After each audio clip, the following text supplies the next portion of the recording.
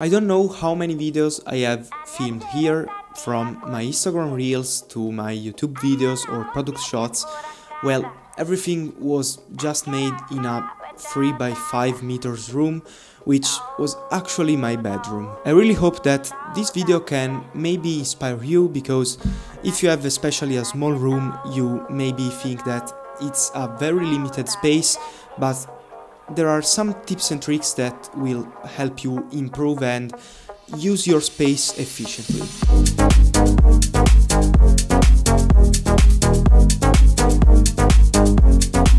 So first up, there's my main desk setup. I've already made an in-depth video on the channel explaining all the main features of my setup, from lights, peripherals to my audio system, so make sure to check it out. Anyway, it's actually constantly evolving, so at the moment I'm using my MacBook Pro M1 Pro 16-inch plugged into an LG budget quality monitor. At the moment I don't need to upgrade it, even if I got a look to the studio display, but yeah, for my daily use it's a perfect display. This is the place where I spend more time during the day, both for work and entertainment. In fact, I try to build a workspace for all my activities. Here I edit my videos and photos, do graphic work, occasionally design some websites, and I also installed these speakers in order to enjoy music while working or watching videos with friends. So in this way I wanted to cover all my needs and make a versatile desk setup.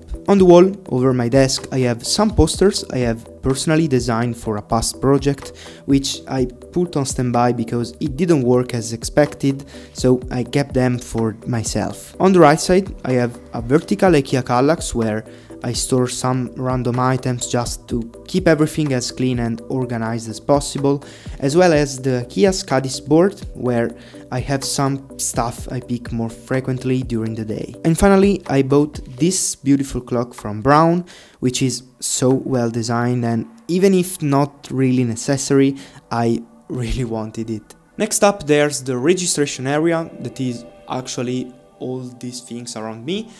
And as you can see, I have split the room in two parts. One is the desk setup area and this one is the registration and we can say the shooting area. Here is where the real magic happens. It's actually a pretty simple area. Everything is studied to work efficiently. Basically, since I literally have no space, I have decided and tried to combine all my creative needs in just one place. As you can see, I have to make everything fit into a 2 by 2 square, so for this reason I take advantage of the angle rule, which if you have a small space helps you give more depth to videos. My shooting area is made up of an IKEA dark grey desktop with a light grey desk mat.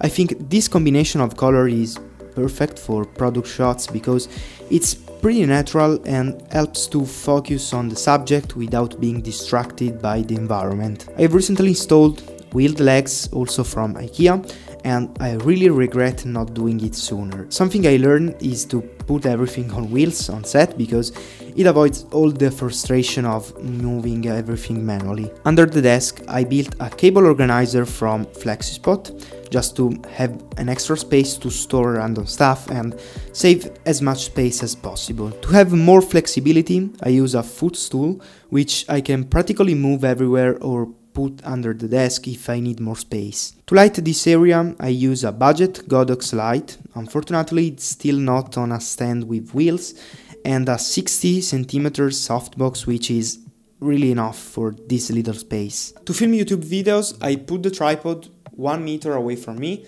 practically an arm's length away. Behind me there are some props I use both as A-roll background and to hide the cables around. I placed 2 frames on the ground, one is again from my failed project and the other is bought from the grid poster LED. They also add a touch of colors and patterns to the videos, so I try to take advantage of them with the blur background to give more depth. Between the frames there's a backlight, this one behind me, that helps separate myself from the wall that is pretty close to me.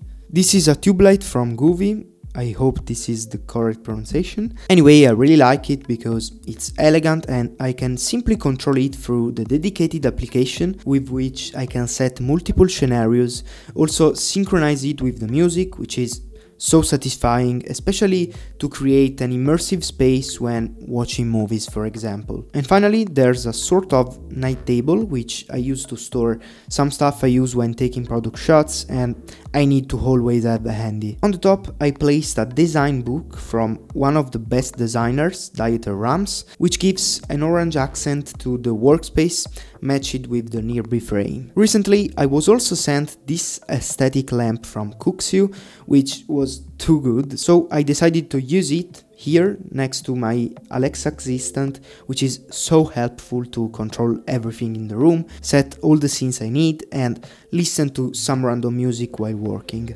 So this was my full workspace tour. As I mentioned initially, this video was important to me because I created all my content here, and I truly hope that you can find inspiration for your next projects. I waited to make this video because today, after 2 years of daily work in this little room that was my bedroom, I can finally announce that I will move into a new dedicated large studio next month. I'm pretty excited for the upcoming videos, so as always, wishing you the best. See you soon.